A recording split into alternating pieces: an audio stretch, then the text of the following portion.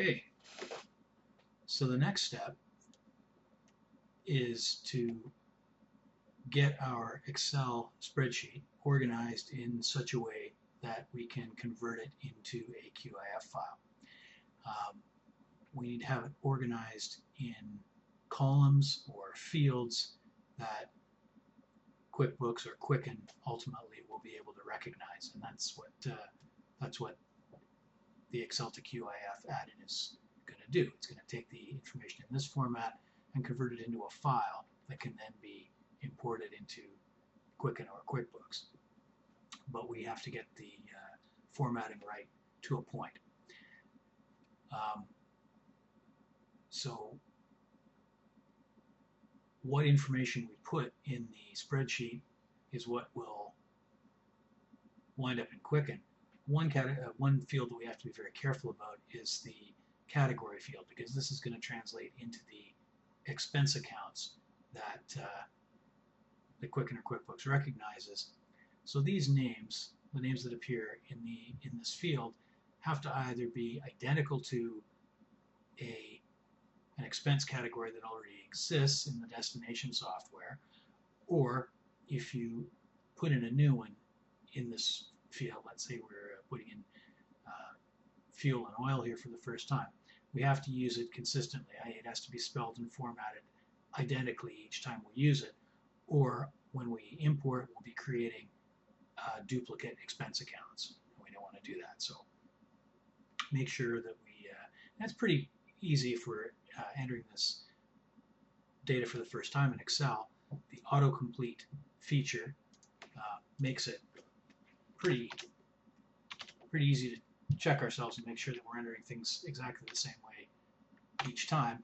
But if we are, say, converting or importing from a spreadsheet that we'll say made in an earlier version of Excel, or we had autocomplete turned off or something, or we've gone in and made changes, then it's possible that these field names might not be consistent. So just check and make sure that, every time you want to put something in the fuel/oil expense category, for example, that's exactly the way in which the expense category is shown for each row in the table. So now we're going to take this information and use Excel to QIF to convert it into an importable file. So we go to our Add-ins ribbon tab, Excel to QIF command group. We're going to use the Save to QIF command, and we get this little dialog box that pops up.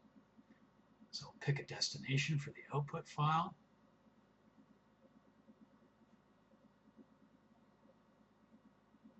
For some reason, the default file name that's come up here is MS Money. I'm just going to call this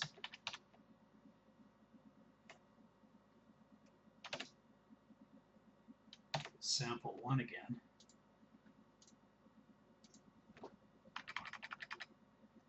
So asks just because it's going to be the same as the sample 1 Excel file that I'm starting with.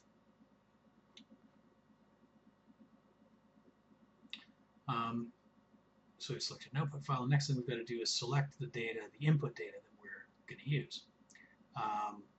Auto select, clicking the auto select button with our cursor somewhere in the table of data, we're quite likely to wind up with the correct range in Excel selected. What we want to do is select only the data that's going to be imported, leaving out the row that contains headers. We're going to instruct, if you will, Excel to QIF in a minute what to do with each of these fields. But the first thing we want to do is grab the area of the spreadsheet that contains the actual data. And in this case, picking auto select accomplished that. If it hadn't, what we would do is manually select, in this case, cells A2 to G8 if we want to include, if there were data in here. In this case, we could have stopped at E8. So just the data, just the area of the spreadsheet that contains the data we want to import. Now, in order to complete the conversion, what we want to do is tell the conversion software how the data is arranged here. So fields present in input data, we put them in the order in which they appear. So the first column that we have here is the date.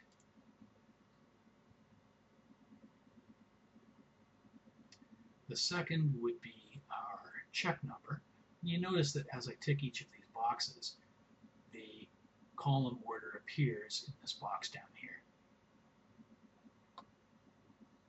If I were to clear these, the little column order notation would clear and I'd be starting all over again. So if you muck up, if you tick something in the wrong order, just clear. So in order, my columns are date, number, payee, category, and amount. I don't have anything else in this case, so I'm good. Under options here, this is the sort of primary account that we're going to import these transactions into. If we had a list, say, of bank transactions and credit card transactions and cash transactions, we would want to separate them out and import them separately. So for now, I'm assuming that these are transactions that went through our bank. So I will select bank for the account type. In accounting terms, that's the account that would get credited. In other words, each of these transactions would represent a credit or a reduction in the amount that's in the bank account. And the other side of the transaction, for bookkeepers out there, would be a debit to the respective expense categories or expense accounts. Our date format, as you can see, our date format is 4-digit year, month, day. So I'm going to pick that as my date format in this pull down.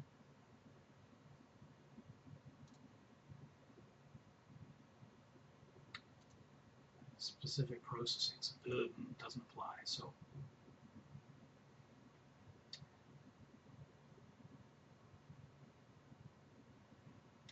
I'm going to click Invert Amounts. What that does is that is going to indicate that with respect to the bank account, each of these amounts is a reduction to the bank account. In effect, it's telling it that it's a credit to the bank account. If we had the data set up so that there were separate columns for debit and credit, we would tick that box, but that's not how we've got it set up here. So that should be all that we need in order to take this Excel data and put it into a QIF file. Let's press convert and see what happens. Okay, so we've got some trouble in the date column. Let's take a look at that.